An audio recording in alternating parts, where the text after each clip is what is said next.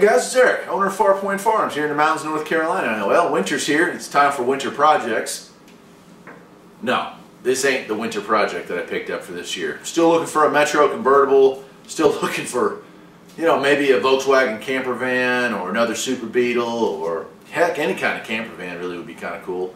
But no, that's not what this video is about. Tell you what, let me show you what this video is about. I'll be right back.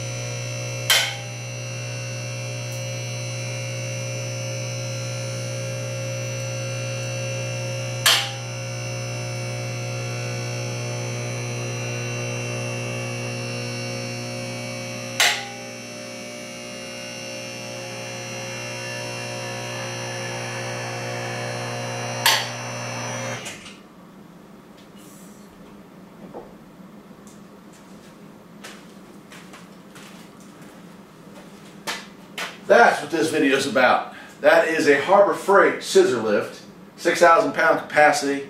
I don't know the model number, but I'll have it listed in the description.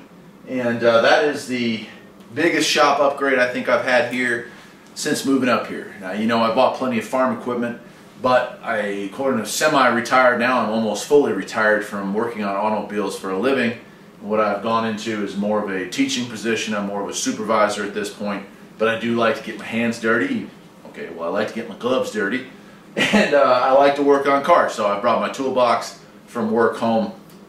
And last year I did the Yugo restoration, and the year before that I did the Super Beetle restoration, and both those I did on the ground, with the old roller and jack stands. And well, I'm not getting any younger, so I thought it was time maybe to look at replacement options.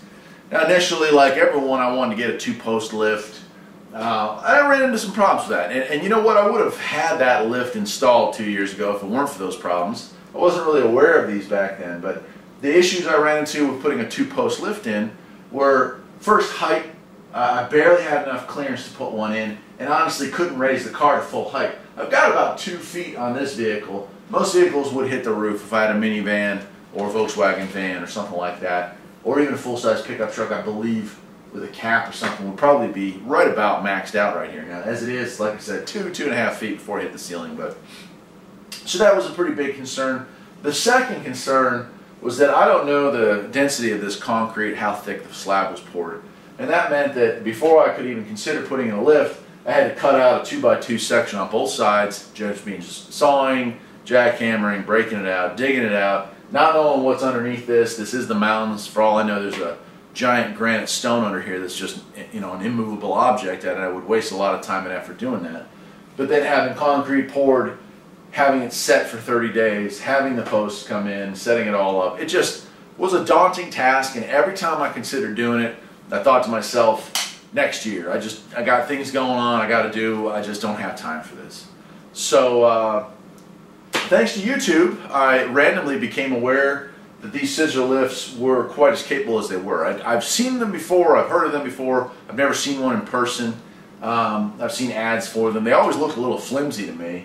But now, after watching some fellow YouTubers' videos and seeing what Benpack, Atlas, and Titan, I think, all make basically the same lift, I would almost bet you $1 that they all come out of the same factory from watching the videos with minor changes, So anyway, I decided to go with that. Now, Harbor Freight had the best deal. They were a few $100s less when you took in shipping and extended warranties and stuff like that, which I went ahead and got the extended warranty, got liftgate service. And it was quite an adventure getting this thing in here. I took this and had it shipped to my work, transferred it off the 18-wheeler into a nice trailer, like a double-axle trailer. got it in there, got it home, got it unloaded, brought it into here.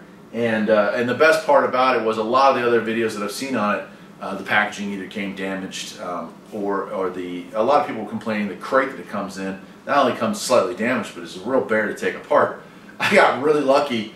This thing, when they offloaded it off the 18-wheeler, broke the front of the crate that it was in and rolled right out of it onto my trailer. So it unpacked itself. We never had to get the first nail or hammer out of it, man. It was just slid right onto it. So that was really nice. And it is heavy. It's about 1,000 pounds. I think when it's empty like this, about 850 pounds, but certainly more than a handful for 1 or 2 people to work with.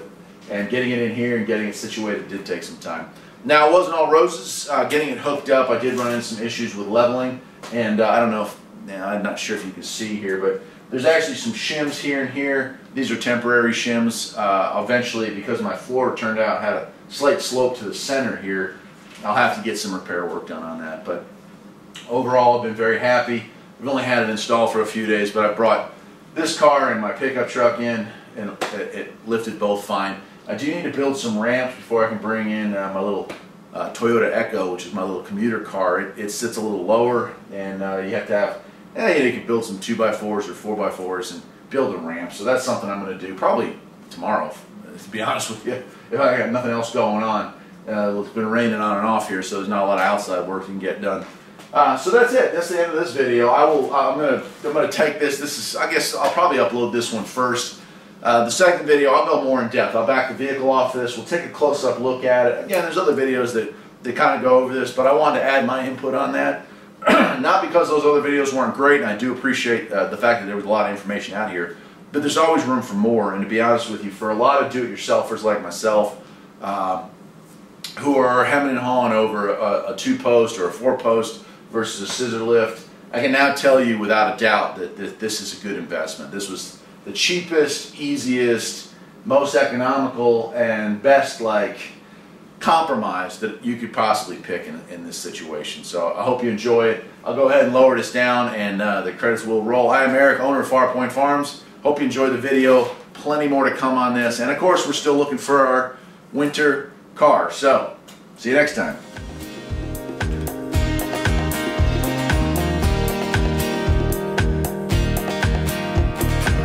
There's always something that needs a little fixing on Farpoint Farms. Freedom is mighty sweet.